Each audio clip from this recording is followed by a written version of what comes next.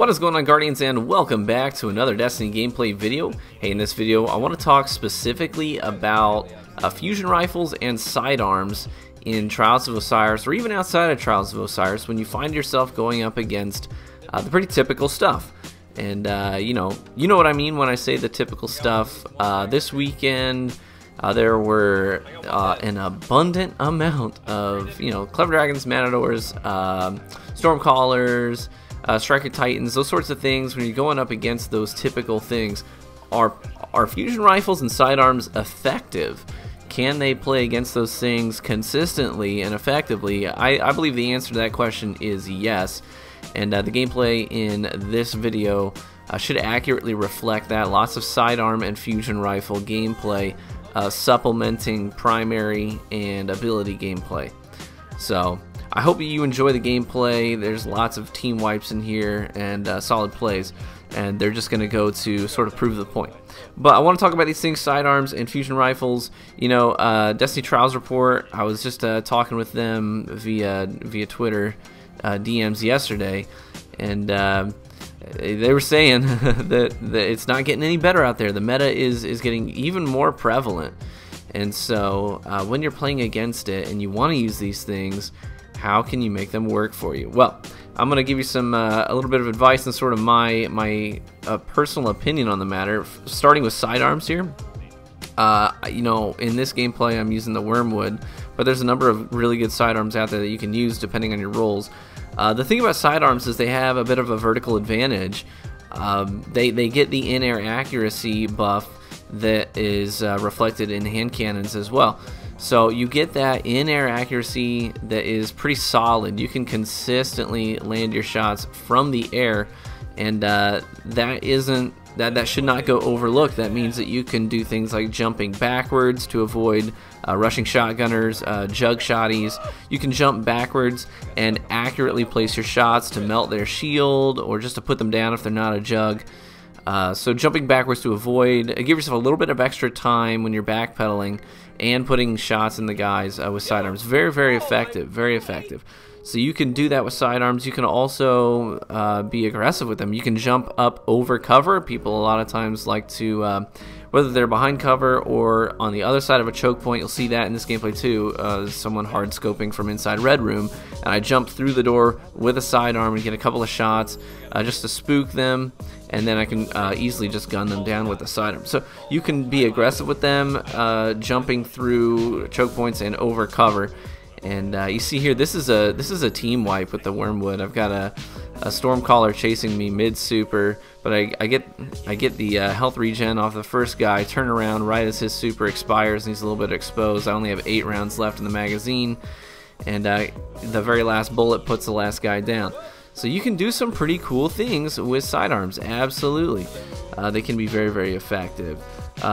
You can keep people at arm's length, but you have to play like you don't have a shotgun. You absolutely have to play like you don't have a shotgun at your disposal.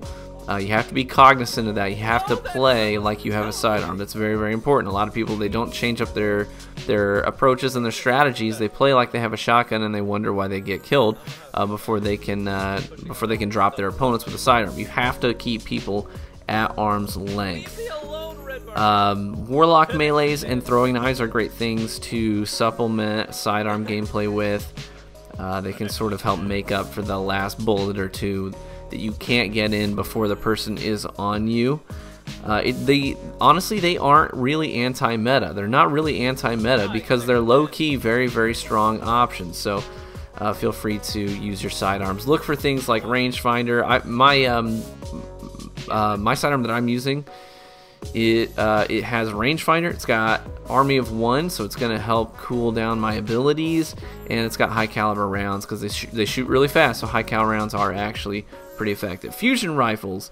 The thing about fusion rifles is they lack a little bit of consistency. Sometimes the projectile spread is a little unpredictable, and that can get you burned. So, but they also make up for that, I think, with the right rolls. You can sort of up the consistency factor on fusion rifles.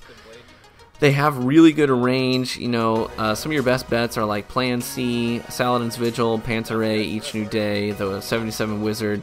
Those are sort of your best bets. Get the right rolls on them. Things like Rangefinder and Rifled Barrel will very incredibly raise your consistency factor with your projectiles and their spread. So look for Rangefinder, Rifled Barrel. That's going to definitely give you the best consistency with your fusion rifles.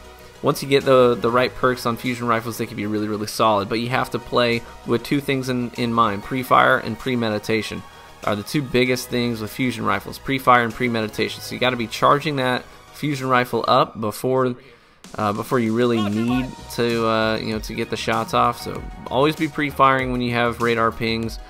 Premeditation is important. You have to actually plan your approach. You have to plan on using your fusion rifle. It's not really an oh crap button like a shotgun can be, especially if you have something like the Ophidian Aspects on where you can just do quick draw and pull a shotgun out and it's your ultimate oh crap button. So you have to have pre-fire and premeditation. Now I really like Plan C. I love Plan C because you can bypass both of those things, the pre-fire and the premeditation, with Plan C. You just have to be cognizant. Whenever I holster the weapon, I look at the clock, and 10 seconds is it's easy math to do. Just plan on 10 seconds from now, I can whip this thing out and instantly fire. So you can actually premeditate activating the Plan C perk, and I do that. You see this in this gameplay. I've done it so many times. I actually premeditate using the Plan C perk. I use it intentionally because I have the timing down. That's very, very important. Think about fusion rifles. They can revive kill from a distance, and it's easy to aim at shotgun warriors who are running in a straight line at you. A lot of shotgun warriors out there, especially jug shields, because you have to just run in order to keep the jug shield up. So guys will do that. So it's easy to aim them at shotgun warriors. For the most part, sometimes you get the roly-polies, the Night Stalkers and stuff. They're a little bit more difficult, but with practice, going up against good evasive opponents, you can consistently land your shots. We had a lot of flawless cards using fusion rifles this weekend. So hopefully some of that information is helpful for you. Hopefully the gameplay was entertaining for you, and hopefully you enjoyed that Plan C and sidearm action. And hopefully guys, you'll be encouraged to use some of these things in the Trials of Osiris, and hopefully I meet you on the battlefield. Peace.